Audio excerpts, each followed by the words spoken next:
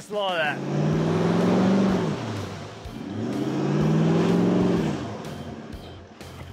Well, that's a pretty sticky situation to get yourself into. Now, I've got a big heavy vehicle with a heavy trailer, and my mate who's traveling with me, he's only got a small light vehicle. How's he going to winch me out? There's a couple of tips I can show you if you get in this situation.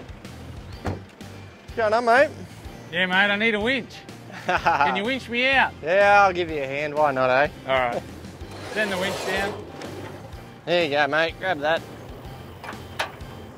You good there? Yeah, we're good. All right, mate, I'm ready to go. Rightio, winching commences now. Well, moving forward. This truck's too heavy for this. You're pulling me forward a little bit here, buddy. So there's the problem. The light vehicle is just getting dragged towards the heavy vehicle.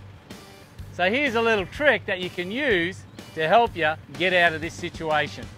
All right, Jesse, go and reposition your car up in there, mate. We're going to use one of those paper bark trees as a stopper for your bull bar. Now you want to stick this part of the bull bar up against the tree.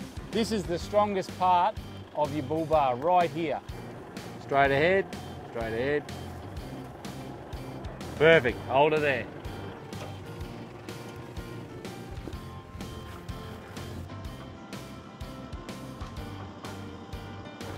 All right, mate, take up the slack. Rightio, mate, we're ready to go.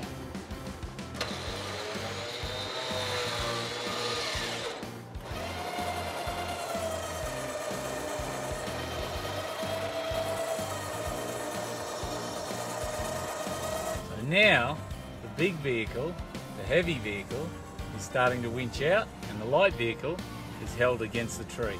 And the same thing can work as well. If you've got the big heavy vehicle that holds the winch and the light vehicle doesn't have the winch, then you can use that as a recovery point. You're almost there, mate. And there you go, you're out. Rightio, mate, we're all good here. All right, mate, I'll just drive out. And that worked perfectly.